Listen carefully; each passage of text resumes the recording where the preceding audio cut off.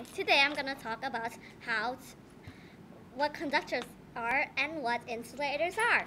So first we're gonna start off with conductors. This is one of the first conductors. As you see. Next, a washer.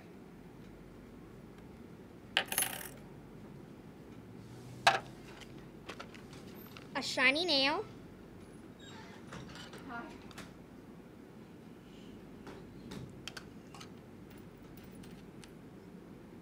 A black rock.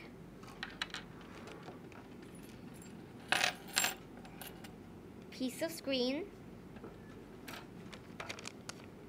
And a paper fastener.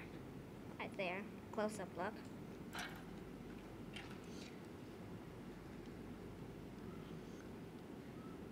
And a screw.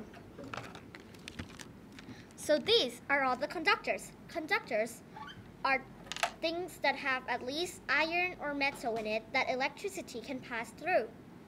So this is a screen. You can put it through the circuit.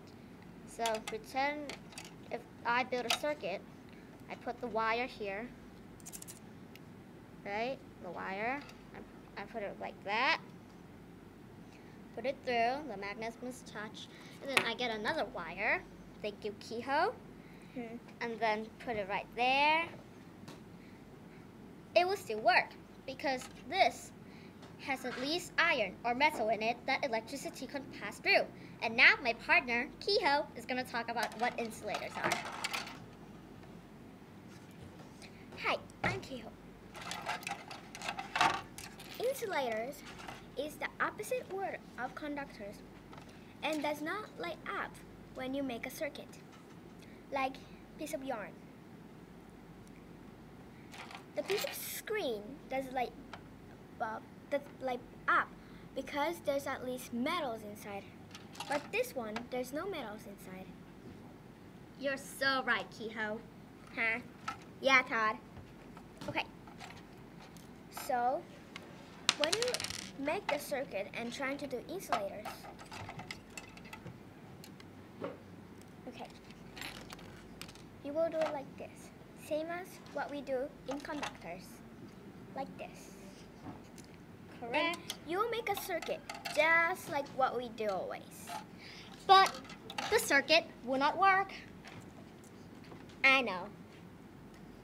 So, I think you learned a lot about conductors and insulators today. You're right. But don't forget, there are more insulators. For example, a rubber band, one of them. A cardboard, of course. Some popsicle sticks. Foams, of course. There's no metal in foams, do they? And also straws. Well, if we do something like that, well, of course it's gonna work. Yeah. But Just like the joke, huh? yeah, they're touching together. And these, they won't work for sure. And some dough nails. Even though they're like nails and stuff, but as you see, they don't have magnets in them. So, basically, that's what conductors and insulators are. I'm gonna show you one example of conductors and insulators. We're gonna use a motor.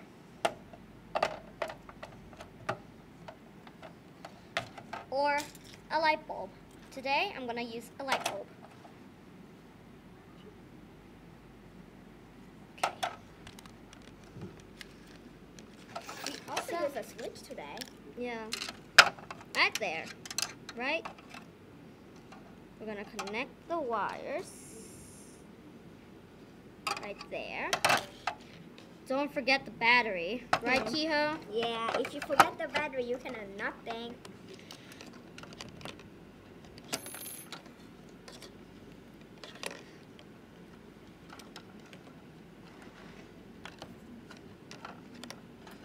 So, let's try conductors first. Yeah, you're right, Kiho. Of course, insulators won't work, right? So I guess we don't have to try that one. Yeah.